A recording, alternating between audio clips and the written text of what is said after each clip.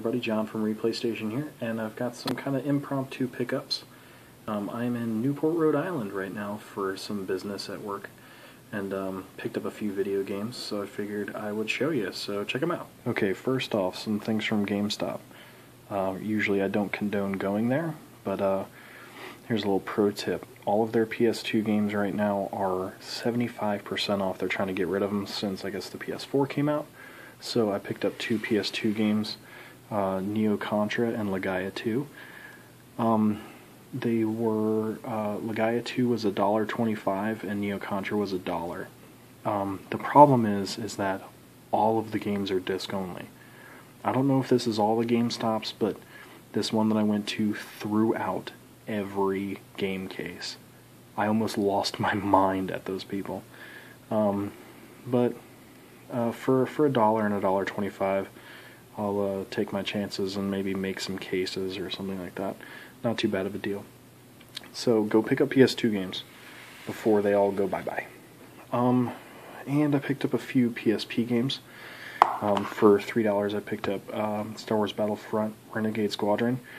The case and the game don't match, but I picked it up because, well, first off, it's a really fun game. $3 is a good price.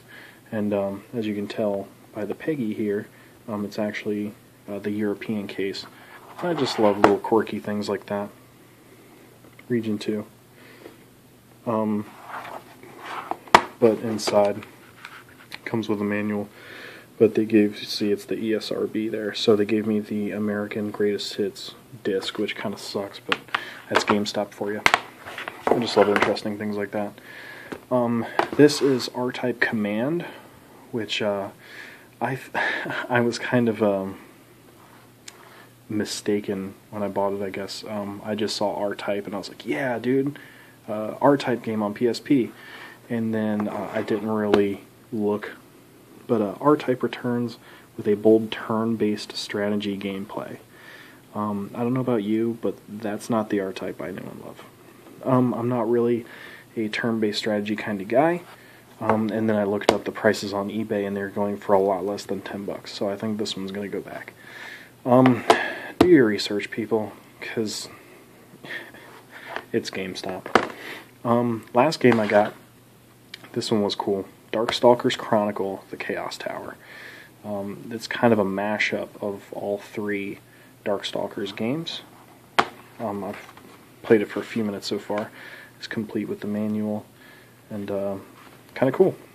Love Capcom fighters, and it looks neat. So I'll give it a go. For $5, seems like a good deal. And the last thing, I guess I'll share it just because it is not gaming related at all, but I do love music. Some of you might know I DJ, I love dance music. But I picked up at a place called Newberry Books, Tiesto's In Search of Sunrise 7 Asia for $6, which is a pretty good deal. Back when Tiesto actually played trance music. 2-disc compilation, mixed CDs. The In Search of Sunrise CDs are amazing, so $6 for this. I thought it was a pretty good deal.